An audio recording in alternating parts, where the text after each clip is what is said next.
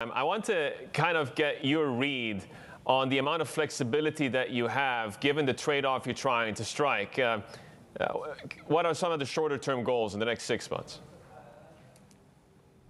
I think the first priorities for us are to kickstart a capital investment cycle. There's been, obviously, we've been badly affected by the pandemic in the last 2 years.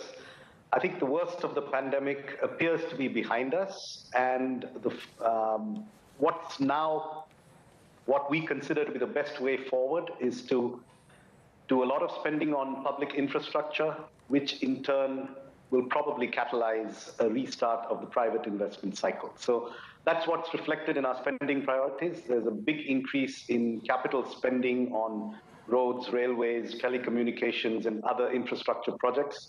There's also some support to our state governments for capital expenditure. So that, in essence, is the key driver of this budget.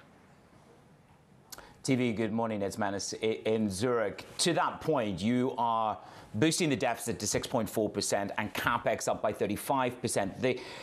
The fight back from the private sector, which you're trying to spur, is that you risk crowding out. Going with such huge government CapEx, you are going to crowd out the very sector you're trying to stimulate. What do you say to those detractors?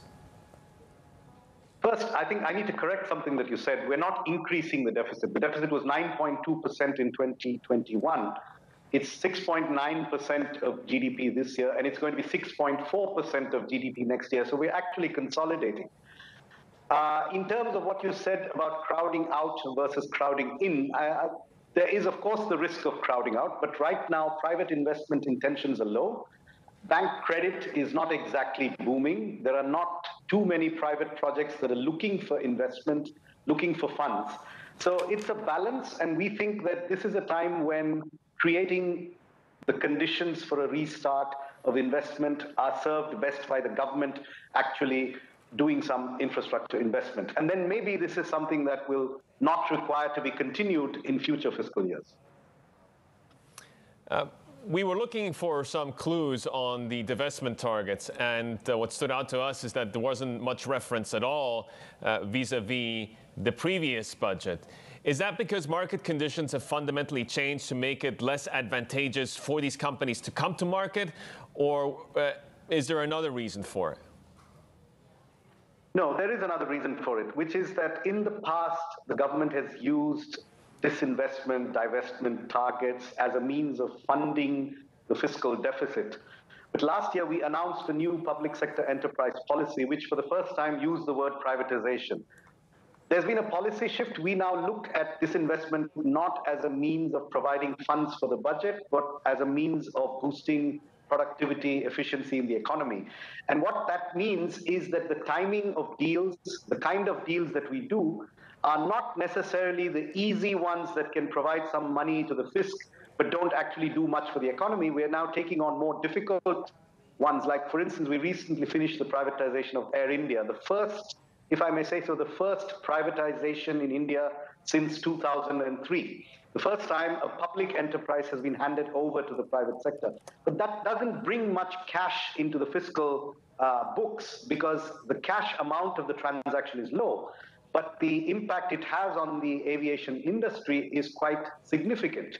In the same way, we've got other transactions where existing public sector companies are divesting to the private sector. Now, that money doesn't flow into the fisc, but it's very important for the economy. So there's an iron and steel company in Orissa that has just been disinvested from one of the government's public undertakings. So we're shifting the emphasis from looking at ways to sell a few shares here and there and make some money for the fisc to actually trying to privatize undertakings, get the efficiency gains.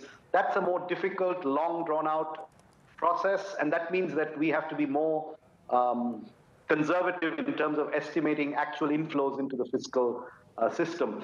But there's no change in our policy. We are committed to the policy that was announced last year, which is that all enterprises in non-strategic sectors will eventually be privatized.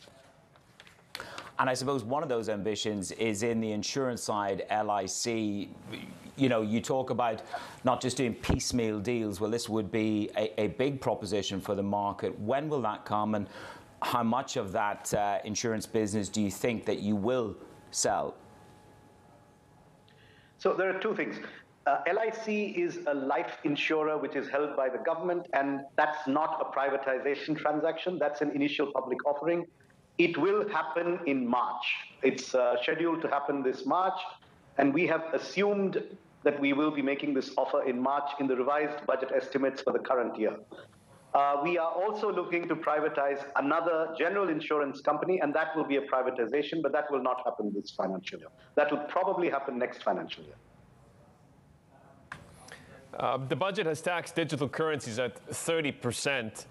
What does it mean for the fate of the crypto bill? Does that mean that cryptos are going to get legalized in India? What's your current view? See, crypto assets, we don't call them cryptocurrencies, but crypto assets are currently neither illegal nor are they encouraged. So they are in a sort of gray area. They're not illegal. I mean, it's not illegal to buy or sell crypto assets in India, and it continues to be not illegal. But we've now put in a taxation framework that treats crypto assets the same way that we treat winnings from horse races or from bets or from other speculative transactions. So it's being taxed at the same rate as speculative transactions and not at the same rate as financial market transactions. What will happen to the future regulation of crypto? That's an ongoing debate. But I think the government's approach is to consult widely and also to look at what's happening internationally in terms of crypto regulation. So we're not going to jump the gun on crypto regulation, but we're going to make sure that any income that is earned is liable to taxation.